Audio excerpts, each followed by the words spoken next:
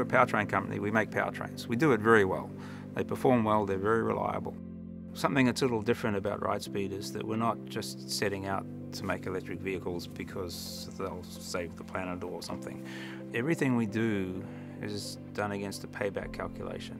It's got to be an economic win for the customers. They've got to be able to save enough money in a short enough time to pay the capital cost. Because if you can do that, then you get across the chasm, then you get into mass deployment.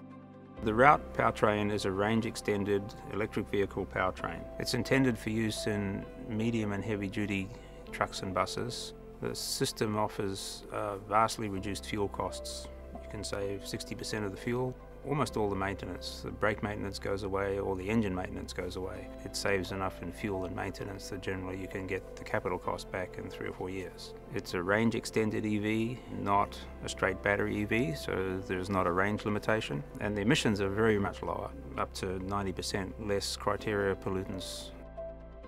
As an organisation, we're curious and not afraid, and we like to get to the bottom of things. We like to understand all the way down to the physics. That's a very, very strong part of the company culture and mission, is to be ruthlessly clear about what problem we're solving. We do breakthrough things because we ask the right questions.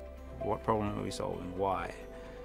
How does this work? Do we actually understand how this works? Do we really understand how this works?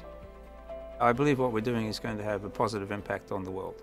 We're reducing fuel consumption, we're reducing emissions, and we're making it a lot quieter. Cities are very noisy places, and it's stressful. People that stand to benefit are, the people that live in those spaces and have to listen to and smell these things all the time. And there's subtle things that people don't think about, and they don't think about them because there's not much you can do about it until now. All the particulates that come off the brakes and these things, the friction material, that winds up in the air, that winds up in the stormwater drains. It winds up on your lawn. You can make that go away. We do.